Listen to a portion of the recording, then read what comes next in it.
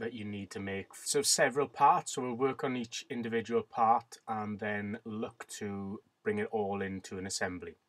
So the first part that we'll have a go at making is not this one, because I think it looks a little bit rather complicated to begin with. So we'll start off with this angle. Using just takes a little while to load up, but hopefully you won't have this sort of issue on your computer. So it's a little L bracket or an angle bracket that's used to support the arm of the lamp that you should have seen previously. So this has been created previously by Mr. Llewellyn. So if we have a look at the bracket drawing, and I'm just going to pick out some key dimensions. So if I was recreating this for manufacture, this is the sort of drawing, orthographic drawing in third angle that I'd be using to generate the part. Okay, so let's pick out some key dimensions to begin with. So this is, which is 25. So I'm going to start off just by drawing this L shape. So to start off, click on Create, Document, and the entire document we're just going to call Lamp. I'm just going to put my initials at the end of it. And then within that drawing, down at the bottom, when it comes up, you'll see that it's called part. Well, I could rename that. So I'll rename that L bracket or bracket. So down at the bottom, when the studio loads, right click, rename, bracket. Okay, so I need to think about what plane I want to draw on to make this part.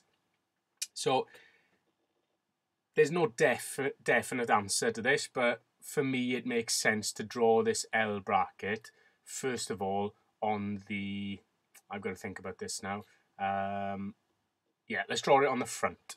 So if I click on front and then up on the little dice, view at front, I can go straight in to create my sketch, and I'm going to make the L. So the L dimensions were 35 high and 25 wide. So straight line tool, use the central axis or the planes to help me draw it. So you can see now that it's snapping to the center. So click, draw the L. Don't worry too much about the dimensions because you're going to use the dimension tool afterwards. So these are, right click, escape line, these are the external dimensions to the L shape. I'll show you what I mean by external in a moment. So let's start off by dimensioning these two pieces. So let's drag out on this first line. Let's make that 35. Now you'll see that the other line, when I press enter, will resize accordingly to scale, but actually I need to put a dimension on that one as well. So 25.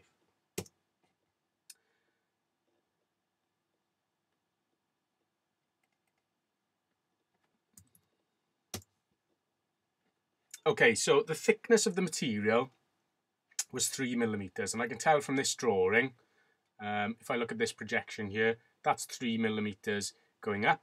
So if I go back to my drawing, there's a couple of different ways that you could do this. You could use the offset tool, but let's just get used to drawing and using the scissors to do snips first of all. So I'm going to come out, and I'm just going to, tell you what, we'll just roughly draw an L. You notice there now how it's snapping so that it's parallel. If I just bring it out, you can see that isn't parallel. So use the software to help you. Come across. You can see there now it's snapping. Okay. If I just extend that line, I'll just show you what I mean by trimming it. So escape line, back to the straight line. And I'm going to purposefully create this, allow it to snap so you can see that that's touching the line. Right click again to escape line. Use the center mouse button to zoom in and out if you need to. Now I've got this little line here that I want to get rid of, so I'm going to use the trim tool, hover over it. You can see that that's selected. I haven't pressed anything yet, I'm just hovering over it. Click, that's now trimmed. So what I now need to do is give this some key dimensions. Well, the thickness of this L bracket is 3.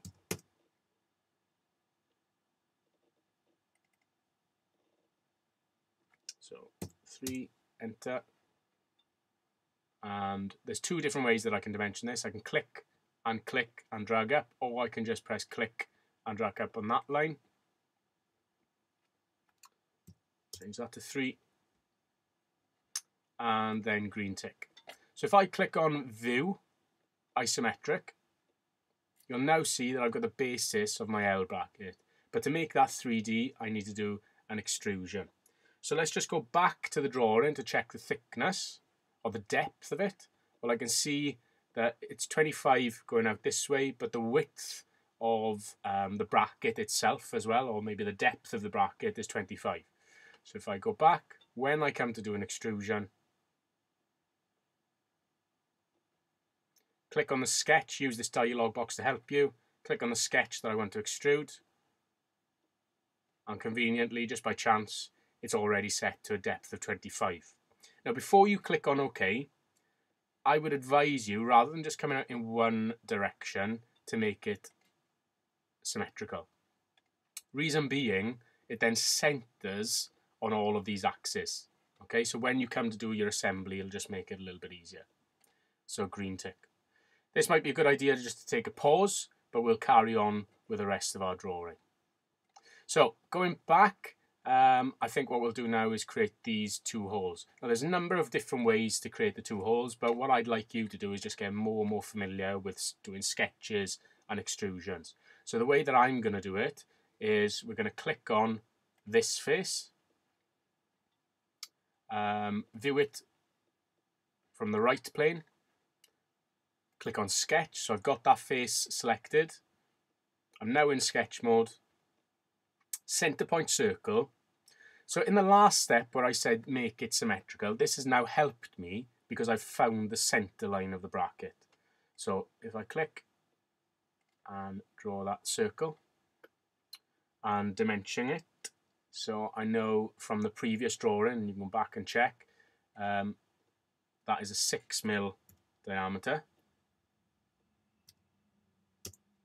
So you can press the number and press enter, and I know that the center point, that's how you dimension a circle, center point to the top is 8mm.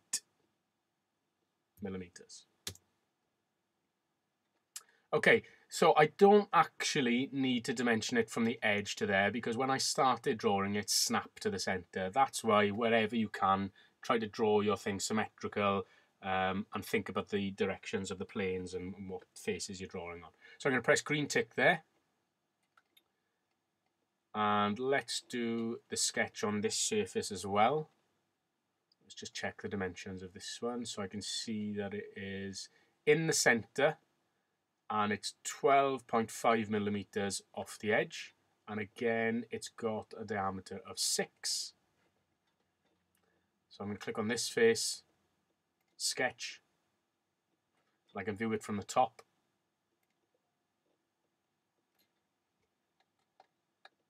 Zoom in just to make it a little bit easier. Center point circle.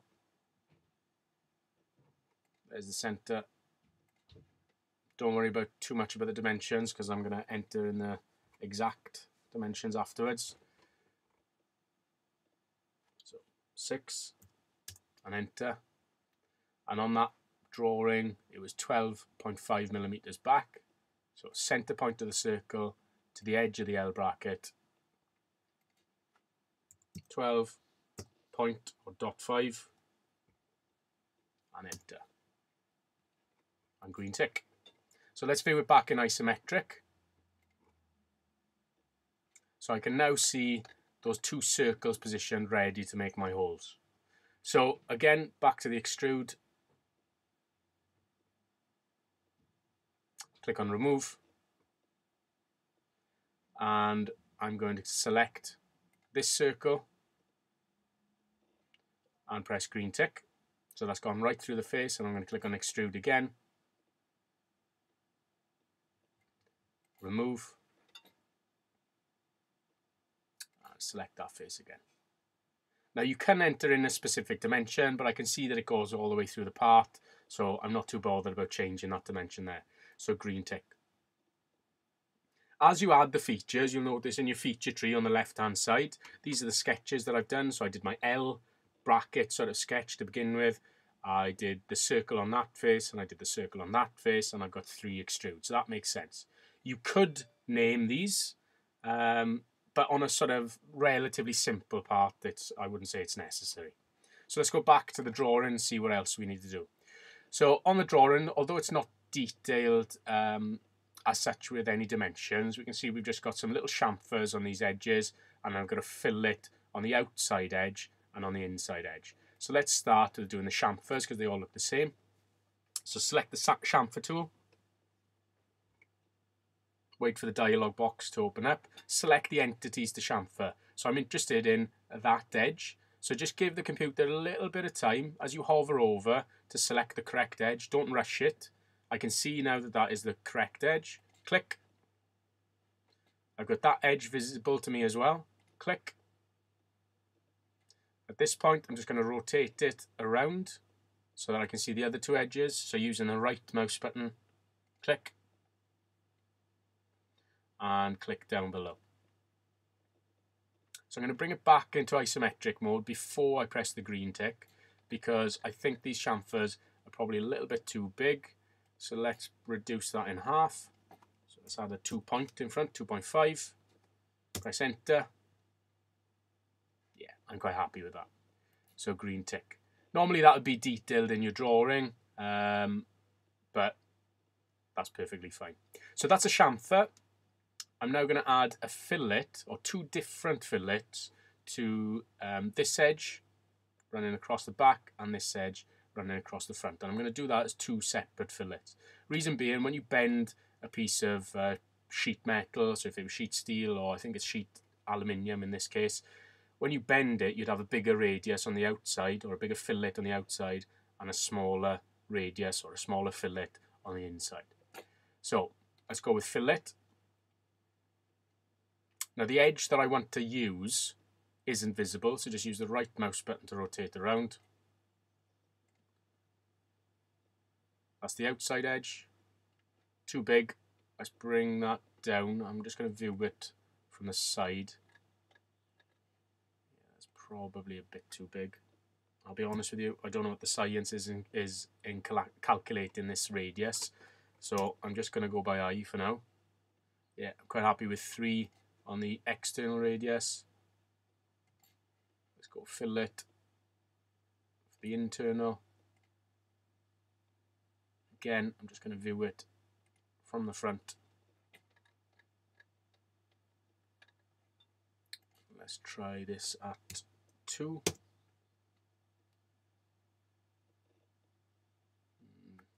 Probably 1.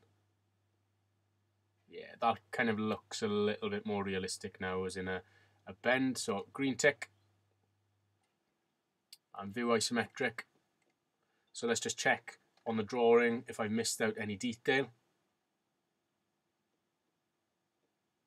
No, looks okay for me. Oh, just noticed on the drawing we've got a 3x3 chamfer.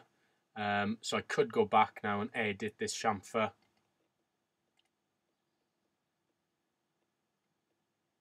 Missed that dimension, so I put 2.5. So that's quite a good exercise actually. Even if you make a mistake, you can go back in and edit any one of these features. So I'll show you that again. Right click, edit, and I can change that to 3.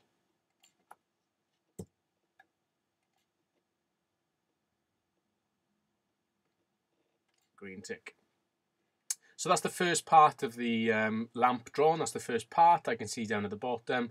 So to work on my next part, I would just go plus, insert new element, and create parts